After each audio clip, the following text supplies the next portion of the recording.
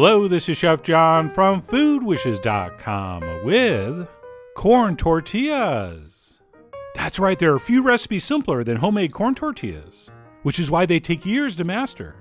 And I know that sounds counterintuitive, but that's usually the way it is with super basic recipes, like bread, pasta, and other things that only have a couple ingredients, since those really are dependent on perfecting the right technique.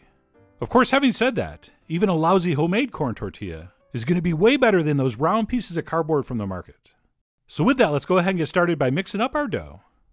And that's going to start with some corn flour, but not just any corn flour. We're looking for one sold as instant corn masa flour, also sometimes sold as masa harina. And generally in American supermarkets at least, it comes in a white bag with yellow and green lettering. And I'll give more info about this on the blog, but the difference between this and regular corn flour is that this is produced with corn that's cooked first, whereas regular corn flour is simply ground dry corn, which would not work out the same in this recipe. And then to our masa flour, all we need to add to make the dough would be some salt, as well as some hot tap water. Alright, I've tried this with cold water, and I've tried this with boiling water, and it's been my experience that hot tap water works the best. And what we'll do once that's been added is simply stir everything together with our fingers, until it all sort of pulls together. At which point a lot of people stop, but I don't. I'm a big believer in giving this a couple minutes of kneading, to sort of smooth it out. And by the way, since corn doesn't have any gluten, this dough's not really going to feel the same as you knead it as a wheat dough would, where it sort of starts to get starts to get sort of elastic. But nevertheless, it's the same sort of kneading motion. And like I said, I'll do that for a couple minutes. And by the way, it's probably super obvious, but I'll tell you anyway. If this seems too dry, add some water. And if it seems too wet, add a little more flour. Because what we're trying to end up with is something with roughly the texture of Play-Doh. So this is looking just about perfect. But like I said, if this was too wet and sticking to my hands, I would add some more flour. Or if it was crumbling apart, I would add some more liquid. But like I said, this was just right.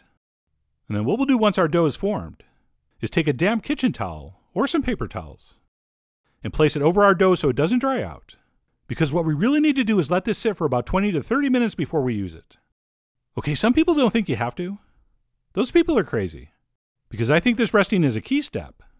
And while that does rest, let me move on and show you what else we're going to need. And we'll start with one of these cast iron tortilla presses, which really do make this whole operation way faster and easier. And these are relatively affordable. You're talking like 20 bucks or so. And when you factor in how much money you're going to save on tortillas at the store, it totally pays for itself. And then besides that, we're also going to need a couple pieces of plastic, which I've cut in rounds the same size as the press. And while plastic wrap will work, I do recommend cutting up a zip top bag, since the plastic is much thicker and easier to work with. So our press is ready and our plastic's prepped. And then besides that, we're also going to need a nice clean kitchen towel that I've placed over this pie dish. And we'll discuss this further in a few minutes, but basically we're going to put our cooked tortillas into this. And believe it or not, that's where all the magic's going to happen. But like I said, we'll get to that. For now, let me go ahead and show you how to form these tortillas. So assuming our dough is sat for at least 20 minutes, we'll pull off a little piece, enough to roll into about 1.5 inch ball. Okay, if you're into weights, that's going to be about 1 ounce, or about 29 grams, if you happen to be of the metric persuasion.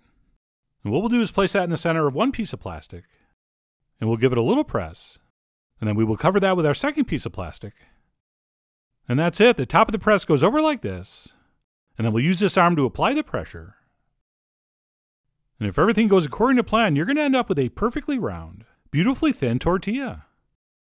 And as you remember from physics class, the more pressure you apply, the thinner this is going to get. Alright, so that's looking pretty good right there. But that was the easy part. Now for the dismount and the placing in the pan. So what we need to do is peel off that top piece. And then I'm going to turn that plastic around like this.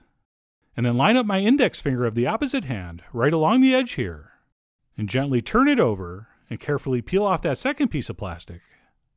And then very important, we're going to transfer this into the pan with our palm remaining up. And I'm going to do this in slow motion. And as soon as that first edge catches the pan, and we can see it's going to lay in flat, we simply let that slide off our palm. And that's it. Okay, if you throw this into the pan overhand, like me going up for one of my famous tomahawk dunks, it can and probably will stick to the pan. So I'll show you that again, but we want to gently lay it in as shown. And then we're going to let that first side cook for about 30 to 45 seconds before turning it over, which is what I'm going to do right now. And then what we'll do is give that second side about a minute before we flip it over to perform the old press and puff. So what we'll do is give that second side about 60 seconds, and then flip it over and give it a little press with the spatula. And hopefully those layers separate and we get a little bit of puff. Although sometimes you got to press it twice. There we go. See that? We got a little bit of puff. And I will let that go for about 30 seconds like that. At which point I'll flip it over one last time and let it cook for just a few more seconds. And that's it. We just made a homemade corn tortilla. And by the way, your first few are never going to come out as good as your last few. That's just the way it works. And then what we'll do once that's done is quickly transfer it into our napkin line dish and quickly wrap it back up. And then we'll go ahead and continue pressing and making our tortillas, stacking and wrapping them in this napkin until we're done. All right, so let's watch this one more time. We will carefully lay our tortilla in palm up, letting it gently slide off our hand.